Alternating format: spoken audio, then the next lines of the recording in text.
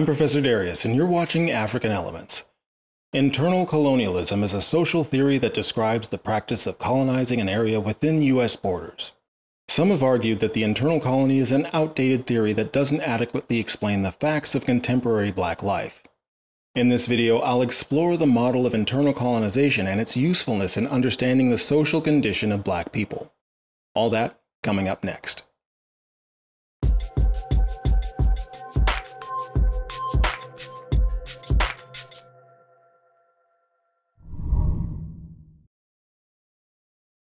Thank you for watching African Elements. If you're already a subscriber, welcome back.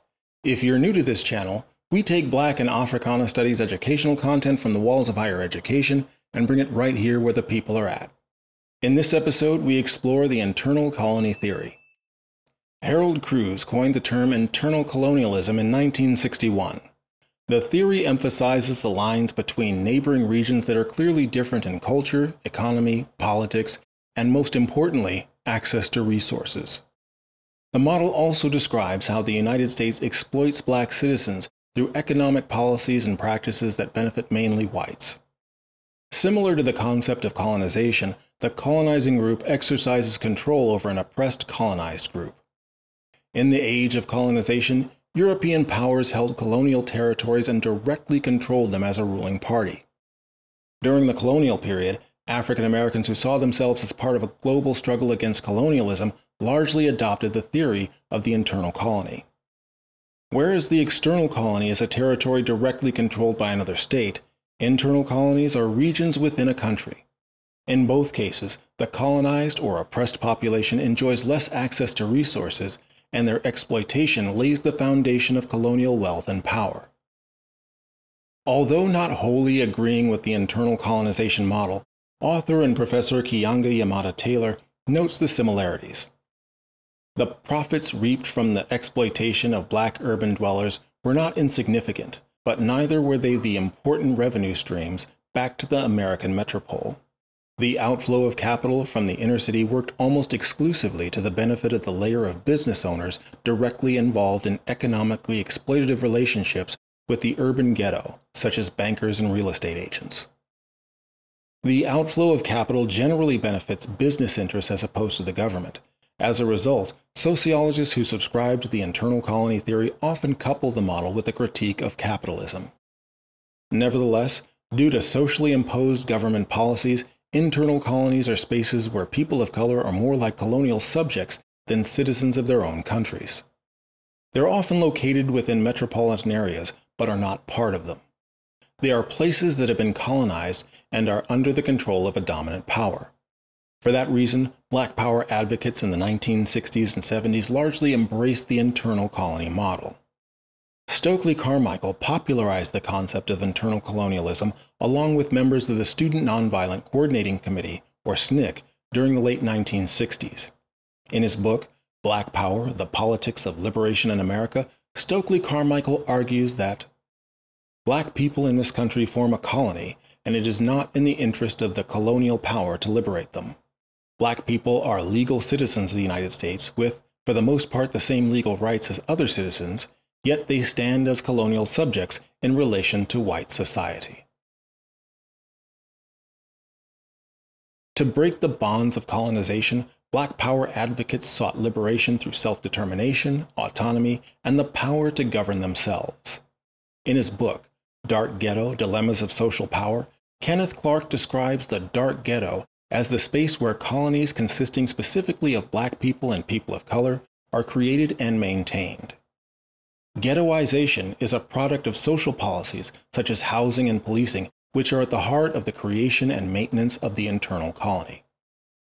In the wake of nationwide uprisings between 1965 and 1967, President Johnson formed the Kerner Commission to determine the root cause of the unrest.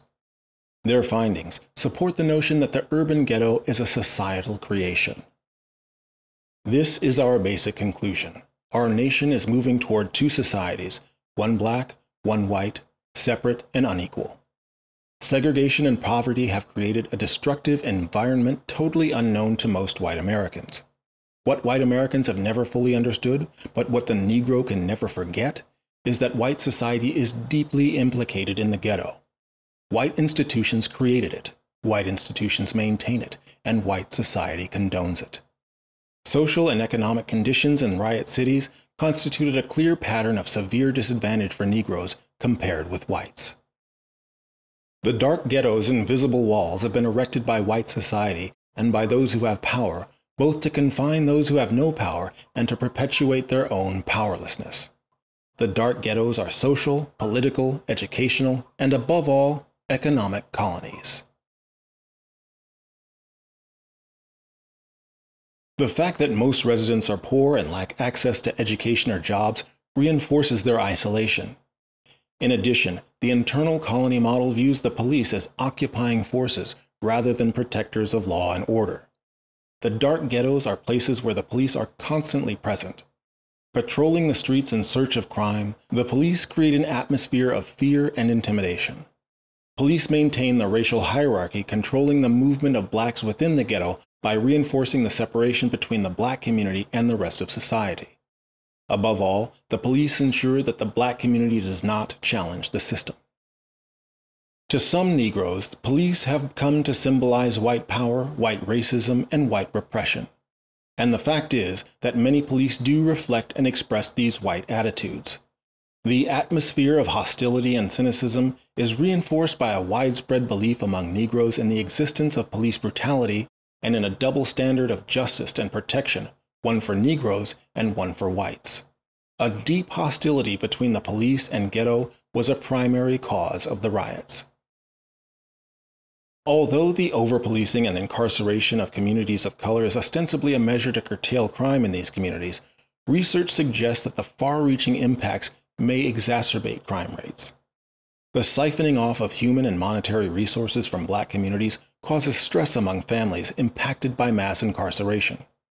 As a result, there is a tipping point after which the number of people in prison is too high so that crime is furthered rather than prevented by incarceration. While it may seem counterintuitive, the tipping point is the result of the shift in population from the largely urban to largely rural regions in which the prisons are located. The U.S. Bureau of the Census redefines prisoners from poor urban minority communities as living in the region in which they are imprisoned, which is usually far from their homes. The law then transfers funds from the prisoner's home community to the community in which the prison resides, thereby taking much-needed funds from home communities while the prisoner is locked away and unable to contribute to his or her family. So, while arguably doing little to diminish crime, there's little question that the over-policing of black communities is one of the social measures that maintain the internal colony. What are your thoughts on the internal colony? Is it still useful as a model for understanding Black America? Let me know in the comments below. I'm Professor Darius, and if you're still watching, maybe consider joining the history makers in our Patreon community who make it possible for me to continue to make this content. Thank you so much for your support. If you'd like to become a history maker, you can join them for as little as $1 a month and gain early access to ad-free videos. Or you can support us for free just by leaving a like, dropping a comment below, and subscribing.